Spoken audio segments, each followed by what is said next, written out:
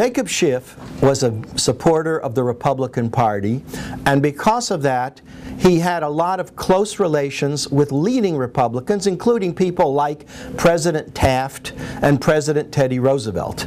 He was wealthy enough, powerful enough in American high finance that he could go see President Roosevelt if he wanted to talk to him.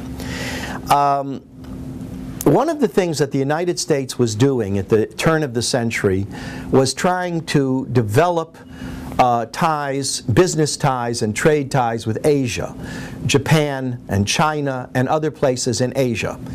And imperialism, it's called in the history books. Schiff had another reason for doing business with Japan.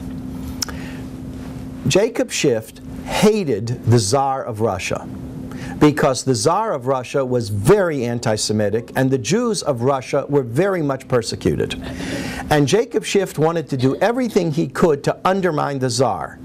In 1904 and 1905, there was a war called the Russo-Japanese War. It was between Russia and Japan. And amazingly, Japan beat Russia. An interesting thing that cannot be understated is that one of the reasons why Japan beat Russia is because Jacob Schiff organized writing of bonds for Japan and got his business associates in the United States and in England and in other countries to underwrite these bonds so that the imperial Japanese government could raise millions and millions of dollars to build the fleet, to build the army that would defeat the Tsar. In fact, right after the war in 1906, Jacob Schiff went to Japan where the emperor himself gave him the Order of the Rising Sun. You can't underestimate the importance of this one man to the victory of Japan. And he didn't do it because he loved Japan, he did it because he hated the Tsar. And the Tsar's government was very open in their hatred of Jacob Schiff because of this. There's an interesting side note. Many of you may not know this, but in World War II, thousands of Jews were saved from the death camps because they escaped to Japan or to Shanghai, China, which was under the Japanese rule during World War II. And there were thousands of Jews in Shanghai during the war who were not killed, who survived the war. And the question is, why did the Japanese not persecute the Jews? They were allies of Germany. And many people believe that it has something to do with their recognition of the favor that Jacob Schiff did for them in 1904 and 1905. So maybe some Jews were actually saved from the Holocaust because of something that Jacob Schiff did 40 years before. We have a member, we have a person whose father was in that group. Now, Jewish leadership in the United States at the turn of the century, 1880 to 1920, was not like today, where you have federations and you have organizations and you have a whole cadre of Jewish leadership and a lot of organizations. In that period, it was much more simple. Maybe I'll call it primitive. There were a few very, very rich Jews, mostly German, who were very wealthy, millionaires, and they sort of took care of it. They were the ones who, and they were called, I'll call them the stewards. They were the stewards of the American Jewish community. They believed in elitist rule, that though, you know, we have a saying in Jewish, I'll say it in Yiddish and then I'll translate it. Der was has de Mea hat de Dea. The one who has the money has the opinion. Mea means 100 in Hebrew. Dea means opinion in Hebrew. The one who has the money, he makes the rules. Or as they say it in English, the golden rule is the one who has the gold makes the rules. And this really was the way it was in the 1880s, 1890s. Schiff and his group decided what was good for American Jews, and they paid the bills. Now I'll give you an example of some of the things that he got involved in. He was concerned about the poor Russian Jews who were coming in and living on the Lower East Side in poverty. And there were a few different things. Let's start with an old age home. Today, an old age home is different than it was 100 years ago. First of all, people used to live in old age homes similar to what I would call North Oaks. Levendale today is different. It's for very sick people. But 100 years ago, elderly people, there was no Social Security, there was no welfare. They lived, and they could have lived for many, many years in an old age home. He got involved in one called the Montefiore Home and Hospital, which was in New York.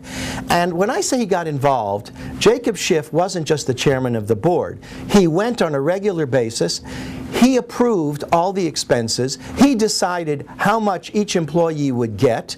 And he was the dictator of the Montefiore Home, and he was the one who paid all the bills. He either gave the money himself or he raised it from his rich friends. He got money, for example, from rich people that he did business with. Big money, like $10,000 from John D. Rockefeller. You have to understand, $10,000 at the turn of the century was a lot of money. Peanuts.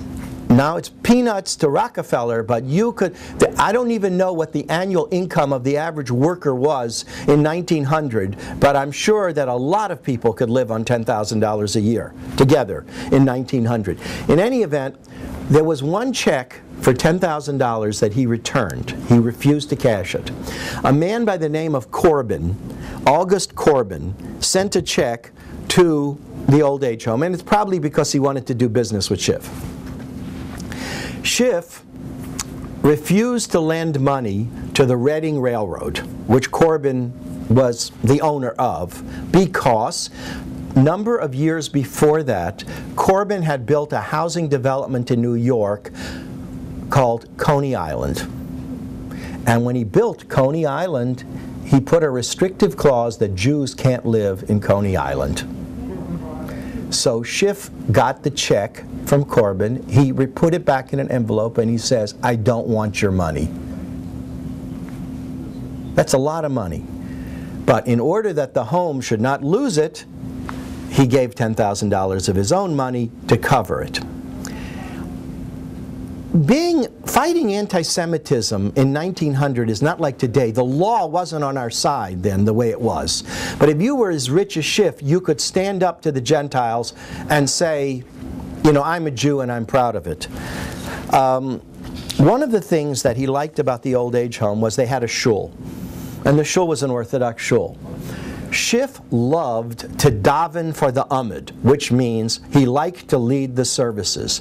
So here was this fancy Jew with his top hat, a multimillionaire who was a member of Temple Emmanuel, but whenever he had Yortzeit, and many times when he didn't have Yortzeit, he showed up at the home and he led the services, because that's how he learned to do it when he was a boy back in Frankfurt. That's what? That is how he learned to daven when he was a boy back in Germany. There's another Jewish cause that was very close to him, and that's called the Henry Street Settlement. Has anybody heard of the Henry Street Settlement? Yeah. Henry Street Settlement was started by a woman named Lillian Wald. Lillian Wald was a third-generation American Jew from the rich German Jews, the assimilated Jews, who felt sorry for the poor Russian Jews on the Lower East Side, and she went down there because they did not have adequate nursing care, they didn't have vaccines, they didn't have healthy environment, they didn't have milk, they didn't have a playground. It was a terrible situation, and Lillian Wald went down there, and Lillian Wald was able to get Jacob Schiff to come down, and when Jacob Schiff was sold on it, he basically took it over, which means Lillian Wald ran it. He told her what he would pay for, and he paid for it.